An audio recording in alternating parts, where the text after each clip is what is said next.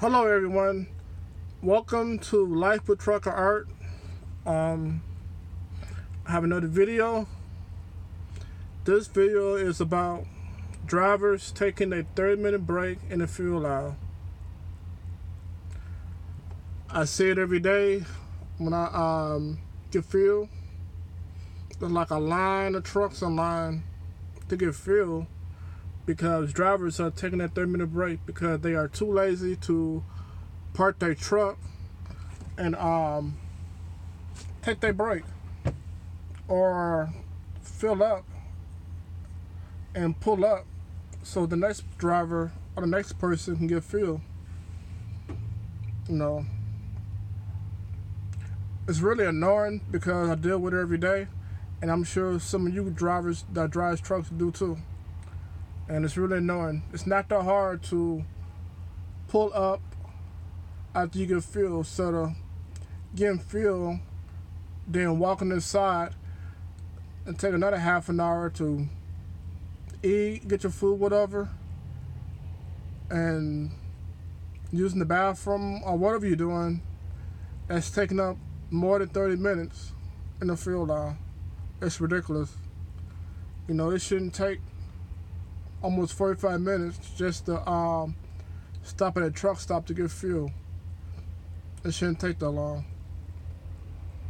You know, it don't take that long to fill these trucks up. These trucks can probably fill up within 10 minutes or so.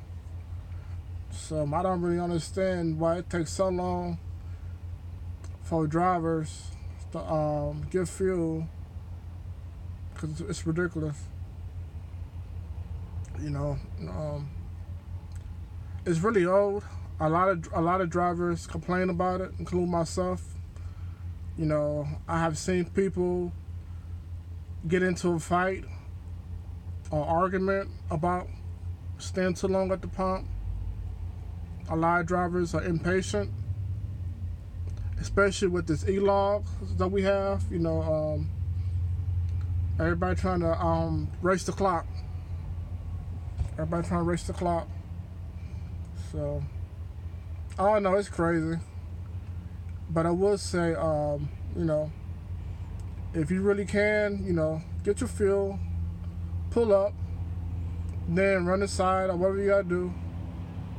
You know, just have courtesy for the next driver that's behind you. Because we all trying to get somewhere at the end of the day. We all got somewhere to go. We all have a destination. So, you know, just have a little courtesy, patience, and, you know, just for the next driver. And plus, that's a good way to stretch your legs and get your exercise, because we're in these trucks for 8 hours at a time minimum for most of us. So, you know, it is good to stretch your legs, stuff like that, as much as you can, so your blood can circulate, you know, in your legs and stuff. Wait, just went down. So like most of the time what I try to do is, you know, when I take my half an hour break, I try to, if I park at a truck stop, what I would try to do is park in the back, so it'd be a little bit longer to walk inside the truck stop,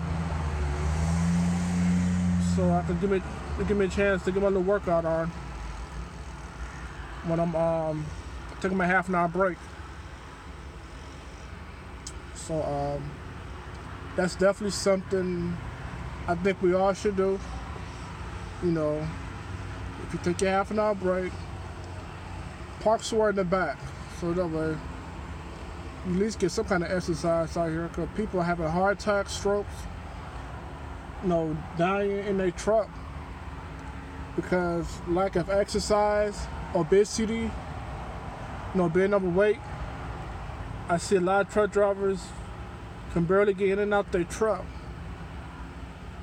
And I see a lot of truck drivers with a big old thing of pop or soda in their hand, walking back and forth to their truck, whatever. You know, I don't see nobody drinking water, none of that, you know. I've been out here 12 years, and I think I maybe gained like 20 pounds within 12 years since I've been out here.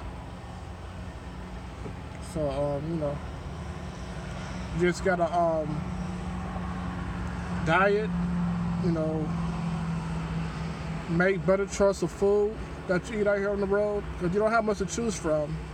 It's either McDonald's, Taco Bell, KFC. You know, that's the only option you really have out here. So, and Subway, you have Subway. We have that. So, you have to start making better choices of food choices. You have to, because people are dropping like flies. And age, it don't have nothing to do with age, nothing like that. Young people dying, having heart attacks and strokes, and old people are too. So, normally what I do, I have some weights in my truck that I use.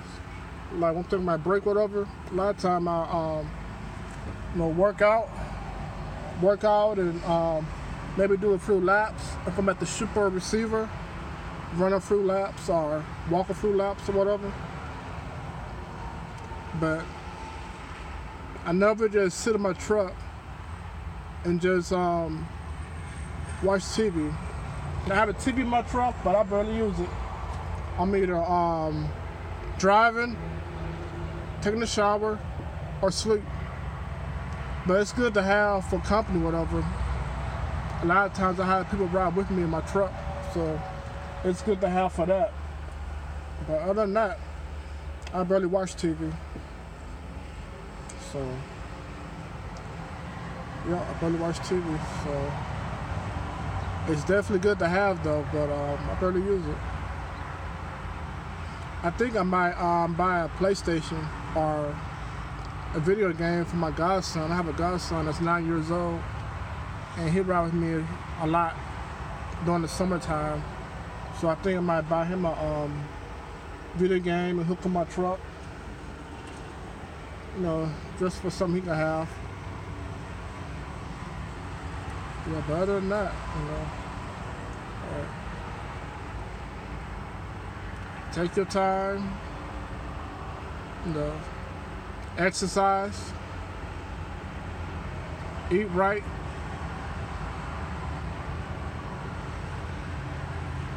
And that's pretty much it. Yeah, exercise, eat right.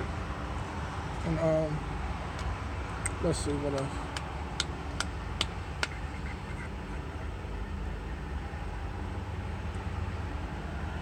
What else?